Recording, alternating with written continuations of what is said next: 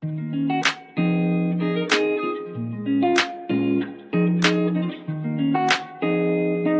everyone, and welcome back to our continuing series on Understanding CBET. And we have been looking at how do we develop written assessments. And today we are going to focus on both practical and briefly look at the TVET CEDA guidelines on written assessments. So what does TVET CEDA says about how do we develop written assessments? So basically I'm going to focus on if you are developing your formative assessments. Of course, there is no uh, rule on what extent should you assess when it comes to learning outcomes. But basically, when you're talking about summative assessments, then there are certain things that we need to look at. And one is looking at the structure of the assessment tool. So, what type of questions should you assess or use to assess rather learning outcomes? So, you're dealing with level 3, then you should focus on two section of section A, which it carries about 20 marks, and section B, which is 30 marks. So section A should be on true, false, and matching questions, and section B should be on short answer questions. Now, what it gives you a maximum of how many should you set, and the total marks is 50 marks. So if you're doing level 4, again, it has two sections, 10 marks and 40 marks. Section A should be MCQs. Of course, section B, short answer questions. So you're moving down to level 5. You have section A, B, and C with multiple choice questions, short structured question, and extended or essay questions. And level 6, and this is where our interest is based on the unit of learning outcome you've been looking at, is you focus on two sections, section A and B, 40 marks and 60 marks respectively. So in section A, we are going to do short answer questions. Again, focus on the number of questions that you need to set. It should range between 10 to 15, but at the end of the day, it should be 40 marks. And then section B, 60 marks. That is on extended or essay question. And that should be about 4 questions, but the candidate chooses 3 questions. So overall, you're going to have 100 marks. So when you have that in mind, of course, you're going to look at practical assessments. But it's good to understand that for summative assessment, you need to assess at least 80% of the critical aspects. And our benchmark is occupational standards. But at times it's good you focus also on curriculum to get the scope of what the occupational standard is talking about when it comes to performance criteria, so that you're within the scope of what is being asked. And of course, the time theory usually for varies within different levels. So 3 and 4 is usually 2 hours, and level 5 and 6 usually 3 hours. Of course, practical take between 1 hour to 8 hours. Of course, we will talk about some of these which are regarded as theory assessments and which are regarded as practical assessments. And most important is what we just looked at in the previous video. There must be sufficient assessment items covering each of the 6 levels of Bloom Taxonomy. It's very key because that determines if exams, when moderated, it's either easy or difficult or within. So after moderation, which we're going to talk about, focuses on the cognitive domain that we talked about. And most importantly is when you are doing your questions, the setting of assessment item or question shall be guided by a prepared table of specification. And of course, when you've already developed our written assessment, we'll now talk about table specification as we move. The assessment tool shall consist of assessment items of different levels of difficulty: low, moderate, high level of difficulty, and that will be based on your distribution based on the cognitive domain or the Bloom taxonomy. Um, Something again I need to highlight is, of course, you're going to use continuous numbering. So if one section A is ending with 10, so section B will start with 11. So it's continuous numbering. Uh, this is where I want to talk about.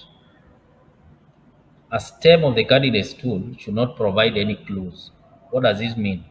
So before you actually set your questions, usually it's good you give a statement about what you want to ask, but it should not be leading or giving a clue to what the candidate need to respond on.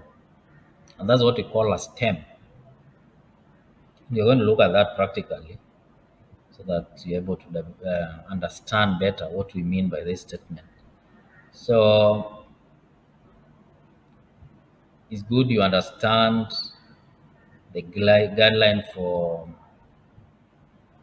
how you need to present your assessment tools when it comes to summative assessments. So let's dive in and populate at least 4 questions for level 6. So I'll pull my, so this is formative. So I'm pulling my performance criteria because PC weighting is only needed for formative assessments. But when you do your summatives, either you're called about by TVET CDAC to develop assessment tools, they're not going to use performance criteria weighting. So we don't use that in summative assessment, especially from TVET CDAC. These are basically shows how you distribute your marks to those PCs that are critical for that unit of competency. So we are going to use this to develop our formative assessments because you already distributed our marks for theory and practical. So again, you have to refer which are your critical components and highlight them, because at least 80% of the critical aspects need to be assessed. So it's always good to understand what are my critical aspects. So highlight those ones and at least have questions that are able to assess that particular performance criteria.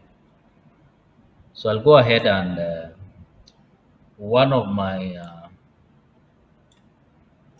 critical aspect is on the unit of competency that we are still continuing with, perform methodological tests. And one of the performance criteria, and that is 1.1, if I go back to my OS, is my critical aspects. So again, I want you to go back and read this question. I mean the performance criteria. And it says request form is received and interpreted. So look at the action verb that has been used. Received and interpretation. So basically, the candidate need to receive and interpret what is written. So what type of question should I now base to assess receiving and interpretation? And I'll just use my blank so that I'm able to construct a few questions based on that. So one, I'll talk about outline 4 components.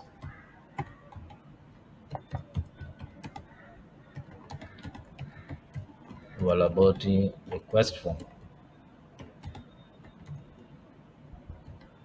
because it is 7 marks in my performance criteria. I still have 3 more for that. So you can put your marks there. So here I'm requesting for 4 marks. So again, you can either set a question carrying 7 marks, or you can as well distribute so that you're able to meet the 7 marks. You can be in section A or in section B. So far I still have 3 marks that I'll utilize. So outline 4, so I'll bold this so that is clear. Again, I want you to see the type of verbs I'm using. So outline is basically I'm assessing knowledge. I just want to understand if the student understand what is contained within a laboratory requisition form. Again, I'll do that for the rest of my performance criteria for that unit of competency.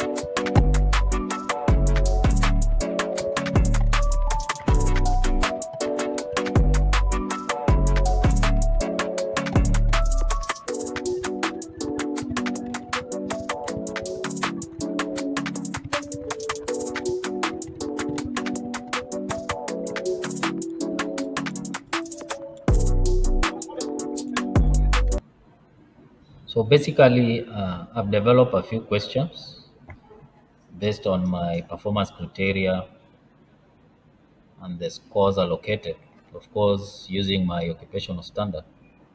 So I've covered at least 5 of the performance critical performance criteria or critical aspects of that unit of competency. So there are different type of questions that focuses on different cognitive domain. You can see the outline, give, state, describe, explain. Okay. But when I talk about developing a statement before giving a question, is this, for example, wrong patient results might occur during laboratory testing. Describe 4 common laboratory errors in pre-analytical phase. So this is what we call a STEM. You develop a question, a statement, before now you pull up the question.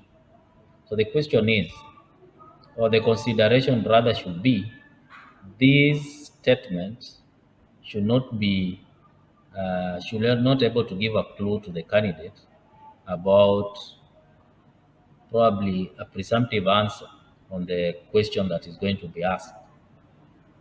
For example, you could rephrase this like transcription errors is one of the laboratory errors that occur during laboratory testing. Describe 4 common laboratory errors in pre-analytical phase. Already I've given a clue on the type of response that is needed. So basically, you can distribute your marks based on the number of questions that you need, and you should focus on your performance criteria weighting for formative assessments, because these are some of the evidence that as part of your POEs that you need to file to support your formative assessments during external verification. So basically, this is how we develop written assessments, and you can do based on which learning outcomes that need to be assessed during sessions. So in our next, we are going to see how then, because I've already developed one, we'll use this now to develop what we call table of specification. And that is a very critical component so that you're able to see the type of question you have distributed. Are they to easy or too hard for the students. So we're going to look at moderation, and one of the document that's needed attached with your written assessment is your table specification. So you're going to see what TVET CDAC also need for their summative assessment. So we're going to talk about again critical aspects as part of the table specification that we need to submit with our written assessments. So in our next video, we're going to focus on how do we develop practicals for core unit of competencies, and what are the supporting assessors guides, and that is observation checklist. So thank you again for subscribing and supporting the channel.